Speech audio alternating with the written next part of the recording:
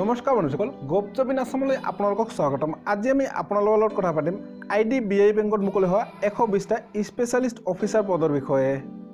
ভিডিঅ'টোলৈ আগুৱাই যোৱাৰ আগতে আপুনি যদি এতিয়ালৈকে আমাৰ চেনেলটো সাবস্ক্ৰাইব কৰে নাই তেনেহলে সাবস্ক্ৰাইব কৰি লওক আৰু কাষতে থকা নোটিফিকেশন আইকনটো দবাই লোৱা এনেকুৱা ধৰণৰ লেটেষ্ট ৰিক্ৰুটমেন্ট নিউজ বিলাক পাবৰ কাৰণে। IDBI বেংকত মুকলি হোৱা পদবিলাক এনেকুৱাৰণৰ 1 নম্বৰ পোষ্টৰ নাম হৈছে জেনাৰেল মেনেজাৰ গ্ৰেড ই নম্বৰ পোষ্ট এটা।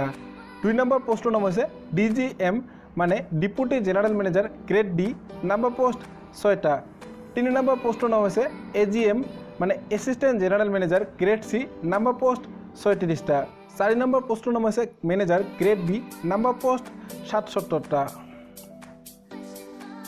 পে স্যালারি মানে দৰমহা জেনাৰেল ম্যানেজাৰ পোস্টৰ কাৰণে আপোনালোকক প্ৰতি মাহে 58,400 টকাকৈ দৰমহা দিয়া হ'ব।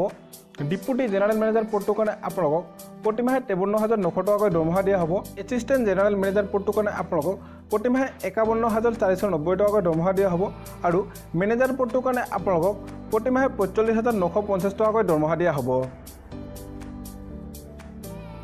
এপ্লিকেশন ফিজ এই পোস্টত এপ্লাই কৰোঁতে SC ST PWD কেন্দ্ৰসকলক 150 টকা এপ্লিকেশন ফিজ দিব লাগিব আৰু অল আদাৰ মানে জেনাৰেল MOBC OBC EWS কেন্দ্ৰসকলক 700 টকাকৈ এপ্লিকেশন ফিজ দিব লাগিব। এপ্লাই মেথডটো হৈছে অনলাইন।